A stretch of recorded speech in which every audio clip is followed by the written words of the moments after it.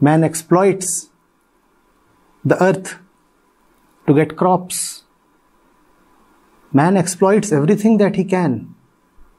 And that is not considered really immoral. In fact, we reward those who are the most clever exploiters. If you can exploit the atom to get energy, you feel so happy, don't you? The atom, in its own prakritic way, was not eager to supply you energy, but you took the atom and said, I am in need of energy because I am ambitious, because I want more comfort, so I'll exploit this atom and get energy. And if you can break open the atom and get energy, you feel happy and you respect and reward those who do all these things. So if man gets recognition, respect and reward for exploiting, why would man spare the woman, or even the woman spare the man?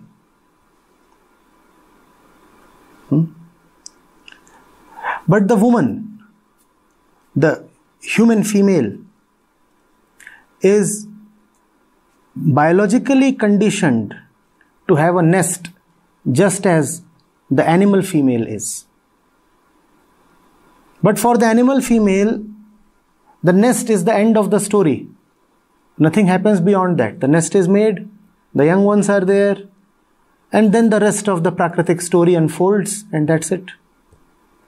In humans, there is society beyond biology. So if the woman is in the nest, that gives an opportunity to the man to exploit her even more. The male bird will not exploit the female bird when she cannot fly because she is taking care of the eggs or the young ones. The male bird would not exploit her then. But in humans, the male is likely to exploit the female when she is sitting in the nest to take care of the little baby. The woman will have to go beyond her biological self. The nest is the expression of the woman's biological self. As long as there is the nest, the woman would keep getting exploited. Unfortunately, the woman is still thinking that the nest is her asset, that the nest is her protective cocoon. The nest is not your friend. The nest is not your fortress. The nest is your cage. The man is just indifferent to the nest. The woman should be repugnant to the nest. Instead, the woman is the one who actively seeks the nest. And when a human female seeks a nest, she is only seeking a prison.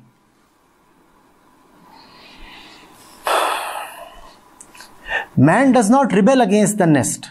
Man is just indifferent, right? If there is a nest, man says, okay, I'll come. If there is no nest, man is okay even with a hotel room. Man is okay even with a hostel. Man is prepared sometimes even to sleep under the sky, beneath a tree. It is the woman who demands a nest. The woman will have to actively rebel against the nest.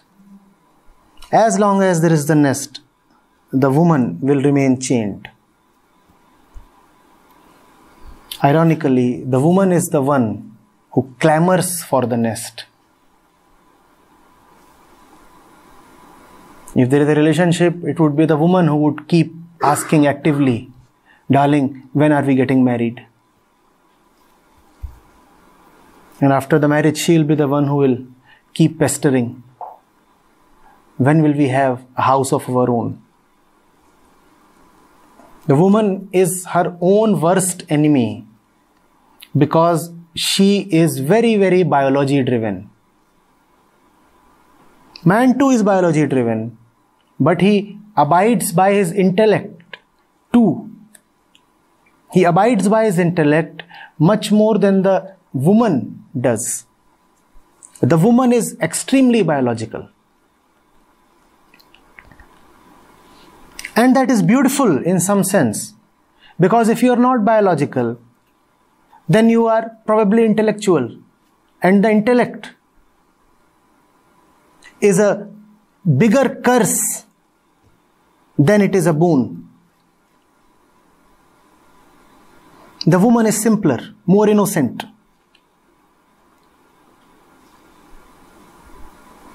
I would dare to say the woman is simple and innocent just as animals are. Because woman, just like animals, is biology driven. She is emotional, and her emotions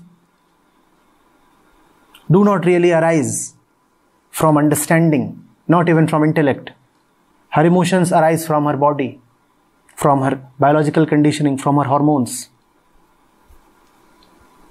Look at the way she is attached to the baby. That does not involve any understanding. All that is pure biology, hormones. Man has no such chains. Man has no such compulsions.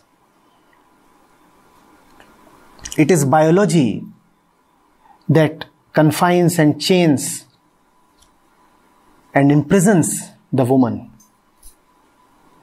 As long as the woman keeps herself identified with her body, the nest and biology, there is no freedom for her. As long as the woman keeps thinking that her body is an asset, there is no freedom for her. As long as the woman keeps thinking that freedom is about flaunting her body, there is no freedom for her.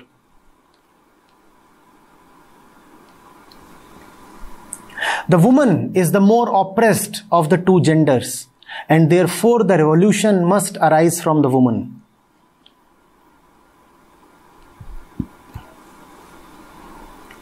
Woman, by rebelling against the body, will be the harbinger of a revolution that will liberate entire mankind, woman and man included, both. But if you will ask me, between these two genders, which one is likely, or which one rather must initiate the revolution, I would say the woman, because the woman is the more oppressed of the two. Once the revolution begins, obviously man too will be liberated.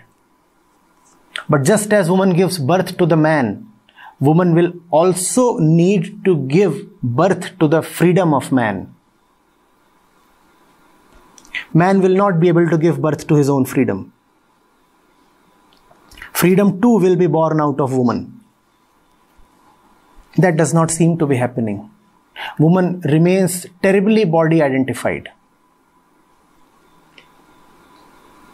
And that which you call as modernity or liberation or even feminism is unfortunately even more body-centric. It's just that now the body centricity is a little hidden.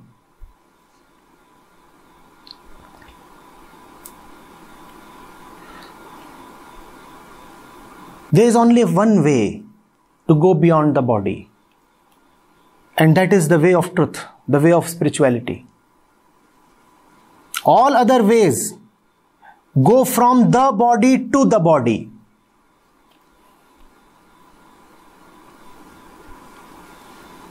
So you can go from wheeling to revealing, but you are just going from the body to the body. What were you wheeling? The body. And now what are you revealing? The body. All this great liberation movement has only taken you from the body to the body. So there is no liberation at all. You are just being cheated and fooled.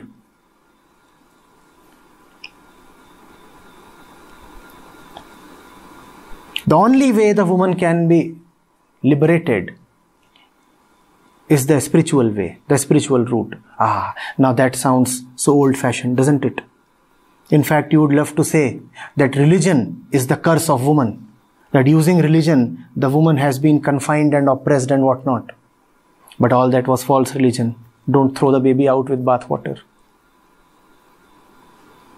If the woman can be saved, it is only through true spirituality. Because spirituality alone can take you out of your body identification.